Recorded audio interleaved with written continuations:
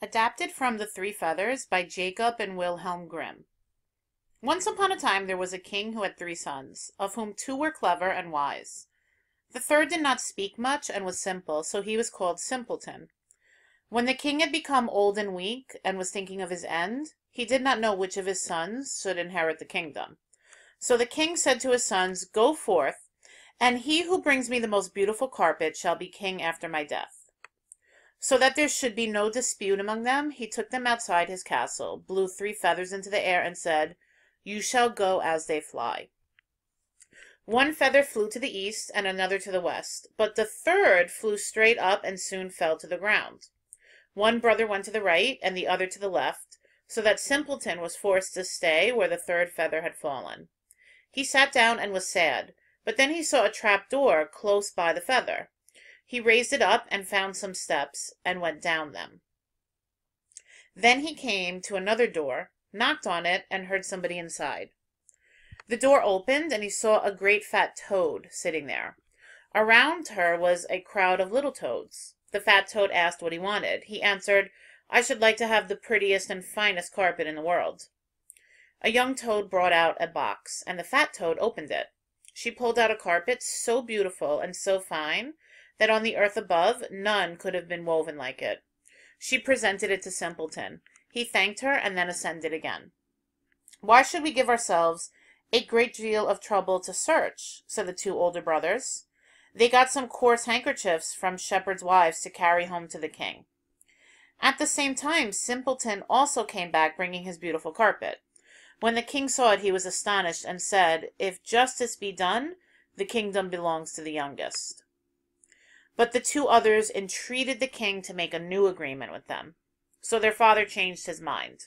"He who brings me the most beautiful ring shall inherit the kingdom," he declared. He led the 3 brothers out and blew into the air 3 feathers. Simpleton's feather once again flew straight up and fell down near the door leading into the earth.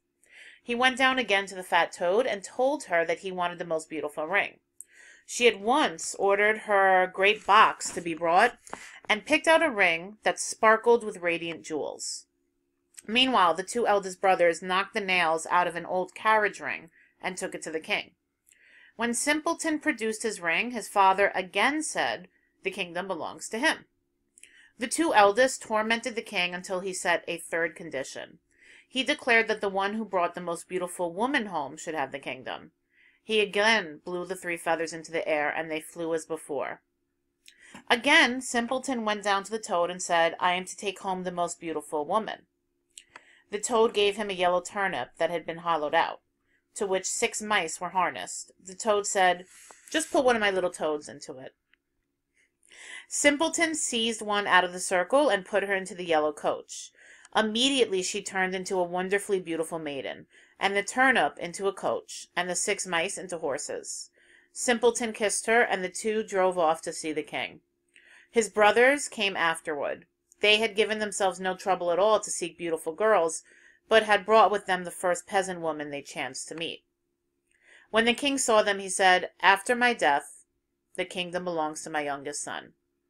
But the 2 eldest demanded that the one whose wife could leap through a ring that hung in the center of the hall should inherit the kingdom. They thought, "The strong peasant woman can do that easily, but the delicate maiden will jump herself to death." The aged king agreed to this condition. Then the 2 peasant women jumped through the ring, but they were so stout that they fell and broke their legs. The pretty maiden then sprang through as lightly as a deer, so all opposition had to cease. Simpleton finally received the crown, and he has ruled wisely ever since.